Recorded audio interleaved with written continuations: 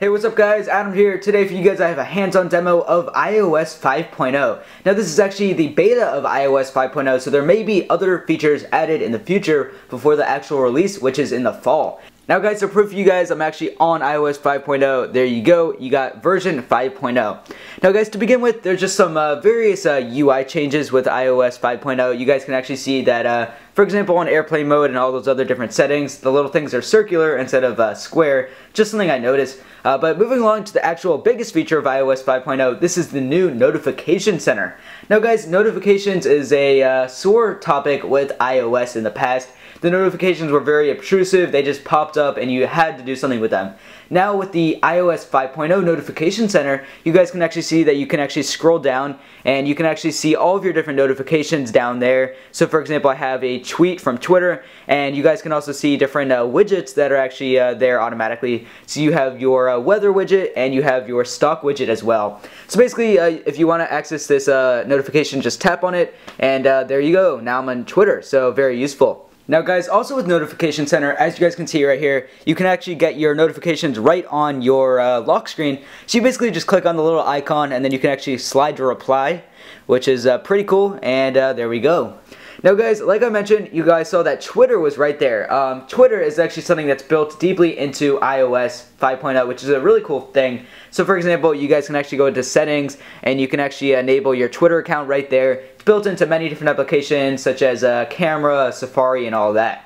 Now guys, the next thing I wanted to show you guys in iOS 5.0 is iMessage. Now iMessage is a feature very similar to BBM, and it's built straight into the messaging application. So for example, if you're talking to a friend who has an iPod Touch, an iPad, or an iPhone, you guys can see here that it says iMessage right there, and the blue messages are the iMessages. So my friend has an iPhone, he has the beta as well, and we're actually going to be talking to each other through iMessage. And something cool is you can actually see when the people are typing. So for example, there'll be a little ... as if they're typing if they have iMessage as well. Now guys, moving along, we actually have a new application built in, and this is Newsstand. Now Newsstand is pretty similar to iBooks, where you can actually get newspapers and magazines straight on your iPhone, iPod Touch, and iPad.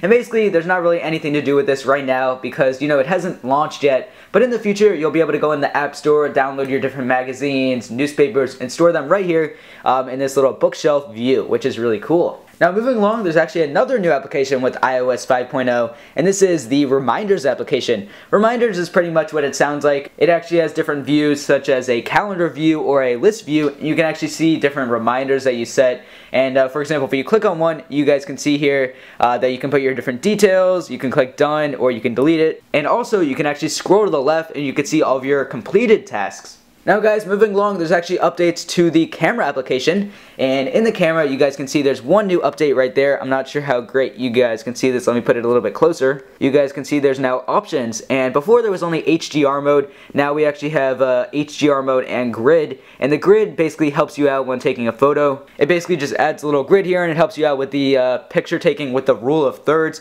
which is pretty cool. Now guys, another new update to the camera application is kind of built in. Once you take a photo, you guys can actually see that you can go into the photo in your photo application, and you now have this edit option. So in the edit option, you guys can see here that you have a few different things down here. Number one, you can actually flip it horizontally and vertically. You can also click this little enhancement icon right there, and it'll actually automatically enhance your photo, kind of like what Apple does with iPhoto. And for example, if someone has red eye, you can actually click the little red eye button. You can select their eye if it has red eye on it, and that's the option right there. And the final edit option is actually this little crop right there. You guys can actually see you can drag around your little crop, and you can basically just crop the image and then click crop right there, and now it's cropped. Now guys, one more thing with the camera application is actually on the lock screen, and basically if you go ahead and double tap the home button, you guys can actually go right to your camera application regardless if there's a password on your phone or not.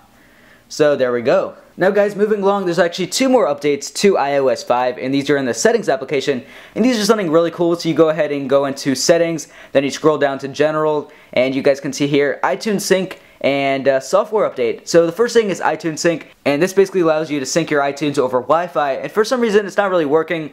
I'm just guessing because this is just a beta of iOS 5, but you guys do have iTunes Sync right there. Now moving along, you also have software update, and once again this one's not really working. It just basically says that my network is unavailable or too slow, and I am connected to Wi-Fi, so not really sure why it's saying that, but this is basically going to allow you to update your software over the air. So there we go, guys. That's about it for my quick hands-on demo of iOS 5.0. Once again, this was a beta and beta 1, so in the future we should see some new updates to it, allowing for more support and all of that. So anyways, guys, if this video helped you guys out, be sure to like this video below and subscribe for more content. Thanks all for watching.